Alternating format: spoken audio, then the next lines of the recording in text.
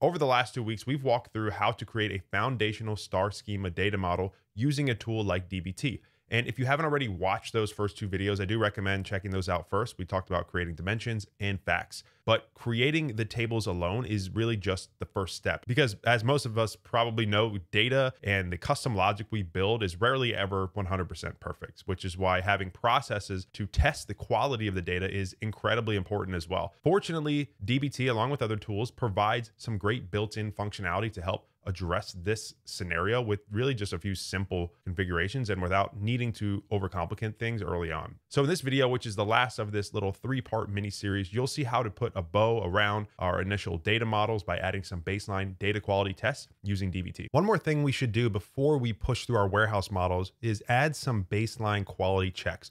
And in particular, we're going to focus on adding a unique and not null check to our primary keys, just to sanity check to make sure we're not introducing some obvious issues to our data.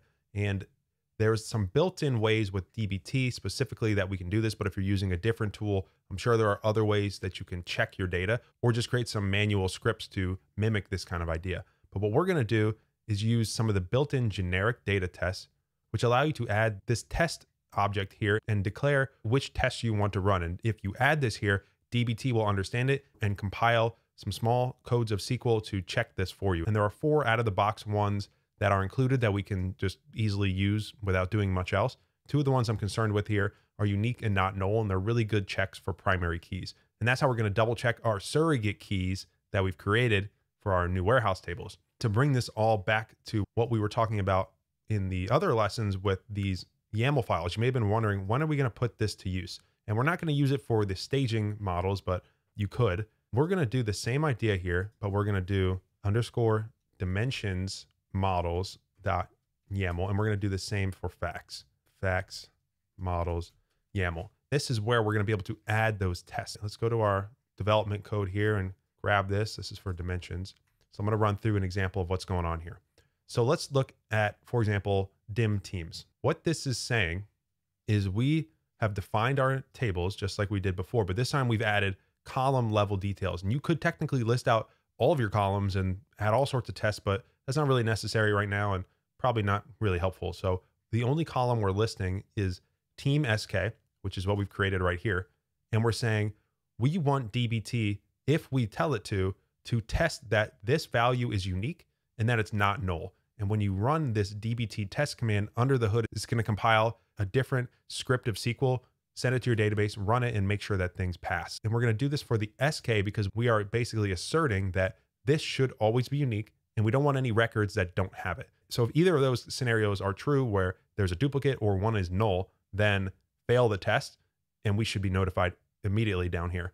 Same with games and game SK and the calendar dates. So the command to run will be dbt test, and it's going to look for any YAML files with this test flag in it. And it's very quick. You can see they all pass, and I'll show you what was run here. I believe it'll be in here. So under this file here, we can see the unique and not null tests that were run.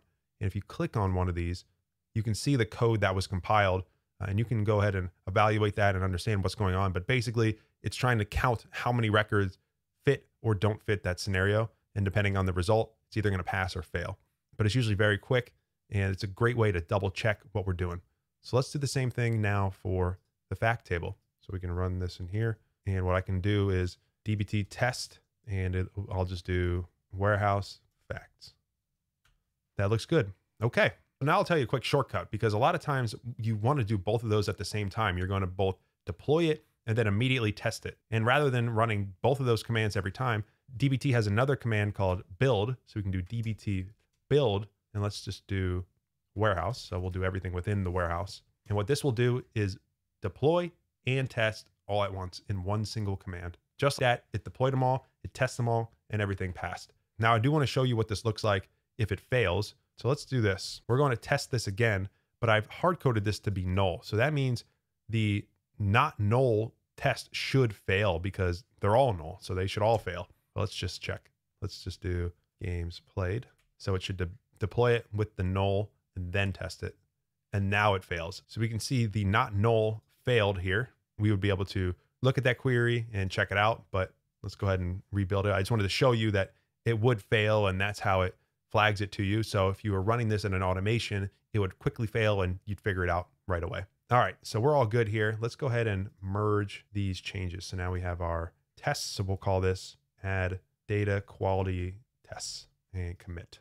So at this point now in our development environment, we have our staging models. We have that are all views, and we have our initial star schema built around the fact games played fact table and with our associated dimensions. And they each also have some data quality checks.